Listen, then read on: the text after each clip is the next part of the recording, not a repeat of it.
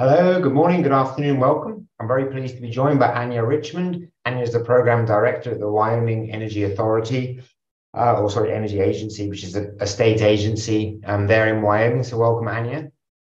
Thank you. Nice to be here.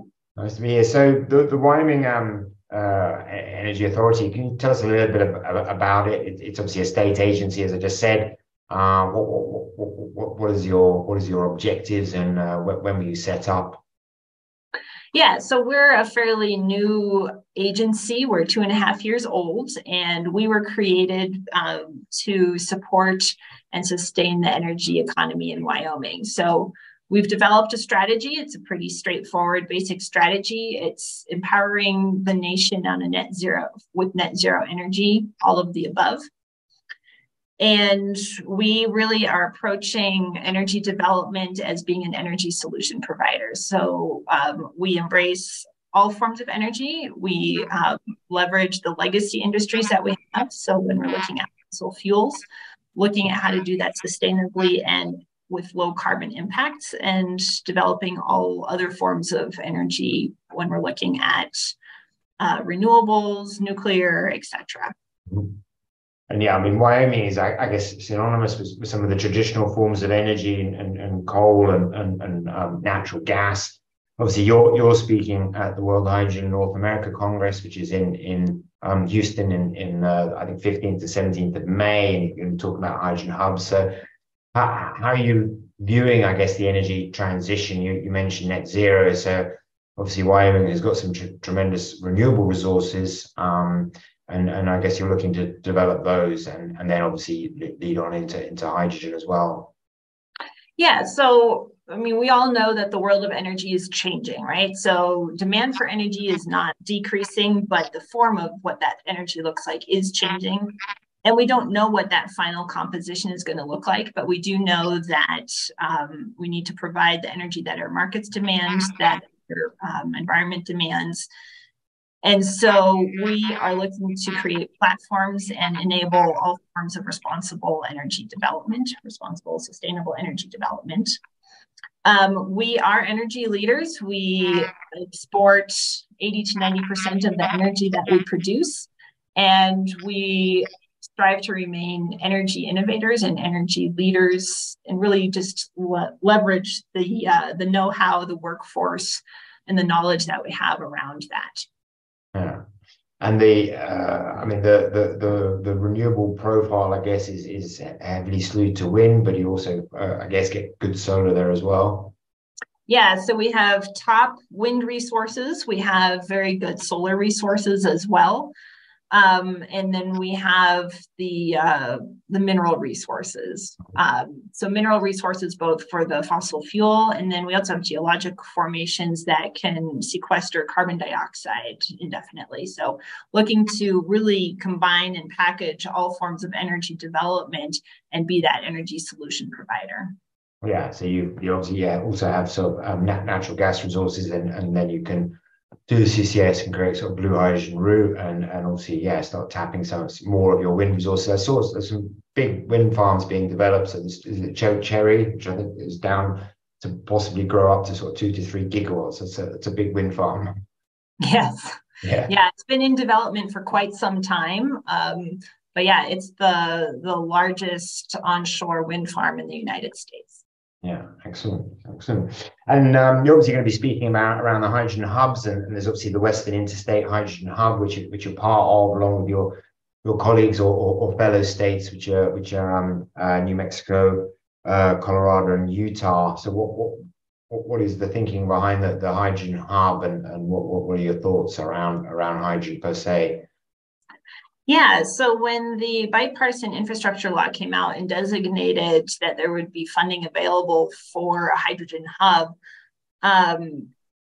we realized that we would be able to have a much bigger impact if we partnered, because like I said, Wyoming is an energy exporter. So we need to be able to partner with those markets and really be able to leverage that. And so our Western states, we came together, saw what that possibility would be if we cooperate rather than compete with each other. So the 4 governors signed a memorandum of understanding a year ago in February, saying that we would collaborate together on a proposal for the hydrogen hub and not compete against each other.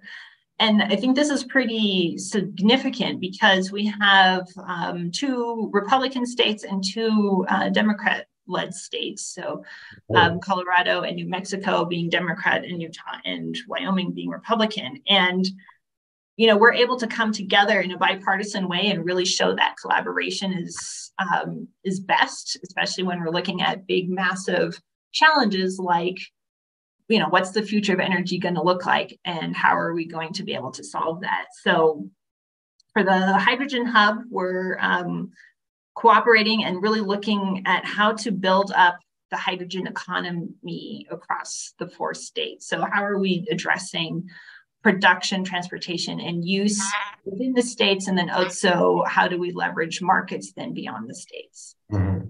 Yeah.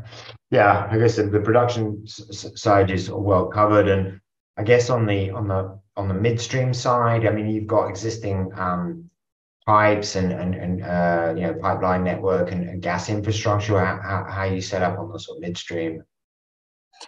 Yeah, so hydrogen isn't always easy to transport. So being able to leverage the natural gas infrastructure that is expansive across our 4 states is really one way to step that up. So one of the projects in our 4 states is Xcel Energy, and they are based in Colorado. They're a large utility and looking to blend hydrogen into their natural gas systems. And that approach is being looked at then across the 4 states, as far as Dominion Energy in Utah is doing the same thing, blending hydrogen into the natural gas systems, so that we can be leveraging those investments and that infrastructure that's been put in place as we're looking to move towards decarbonizing the energy infrastructure. And is that sort of, I guess, demand development, is that the right word, in terms of trying to help grow the industry? So you've got some definite offtake there that then can help attract maybe new industries or people that want to come in situ and you know, invest in the state and be secure that you're already producing hydrogen. Yeah, the challenge really that we've seen as we've been working on this hydrogen hub for the last year is the production side isn't the challenge. Like we have technology, we have know-how to be able to do that. It's that end user offtake market where that's softer than we'd like to see. But leveraging the natural gas infrastructure and network is a way to help create a reservoir for end use for the hydrogen that's produced, so that we can show we have a steady supply of hydrogen. And then as other large single users of hydrogen are looking for that source, we can point to, hey, we have this constant supply, and we can back out maybe a little bit from the hydrogen blending so that the person that needs 100% hydrogen can have that. So really it's trying to build that market and demand so that we're not out of balance on one side too much. Yeah, exactly. Yeah, and you can start getting some steel in the ground and get things moving, and you know, learn through doing. And in terms of, I guess, I mean, you obviously, you know, the state authority, and I guess one of the big areas is around permitting and you know, helping to build the things and get steel in the ground. So is that an area that you leverage? You're obviously a state agency, you're looking for the state to transition and not have, I assume, you know, famous or not famous, but you also, you know, traditionally supply a lot of coal, and it's about making sure those communities aren't left behind. Yeah, so obviously the whole timeline is important for permitting and trying to be able to streamline how that works, how the agencies work together. Here in the West, we also have a lot of federal lands. So we're looking at a lot of BLM, Bureau of Land Management lands, and other types of federal lands. So you have both the state agencies and the federal agencies, but we have a good working relationship with our local offices, understanding that energy development is important, creates jobs. or helps transition jobs, as you mentioned, as demand for coal changes, can we shift that knowledge and know-how then to other energy jobs? So yeah, we're looking at the whole spectrum of what value we can provide, whether it's on the permitting side or helping with workforce transitioning, workforce retraining. Yeah, so really being that coordinator of the future of energy in the states is what the Wyoming Energy Authority is looking to do.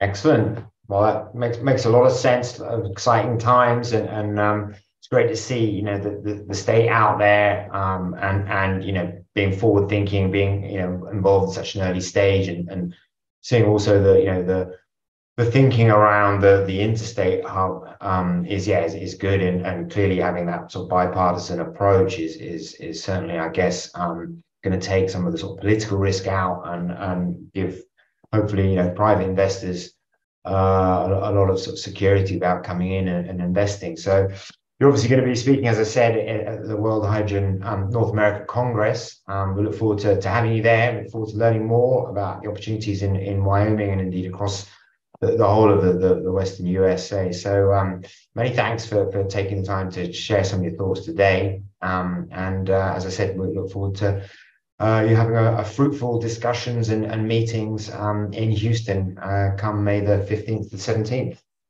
Thank you. I'm looking forward to it. It's always nice to get down to warmer climates. Yeah, you can enjoy it. Well, what's the temperature in Wyoming today then? Is it windy? Oh goodness, today I think it's going to get up into the 40s. Oh, but we had snow yesterday. Right. Okay. Excellent. Good stuff. So did you get to go skiing, or is it quite flat there? So in order to get to a ski resort from here, you need to drive about an hour and a half. Okay, well, that's pretty good. Yeah. Not too far. Great. Yeah. So I'll have a look, and maybe for my next skiing holiday, put it down. So Jackson, Wyoming, for up near Yellowstone National Park, they're well known for good skiing. It's a very beautiful, beautiful mountain area. Excellent. There we go. We also got a top tip on where to ski in Wyoming. So many thanks, Anja. Look forward to seeing you in Houston. All right. Thanks. Look forward to it myself. Take care. Bye-bye. All right.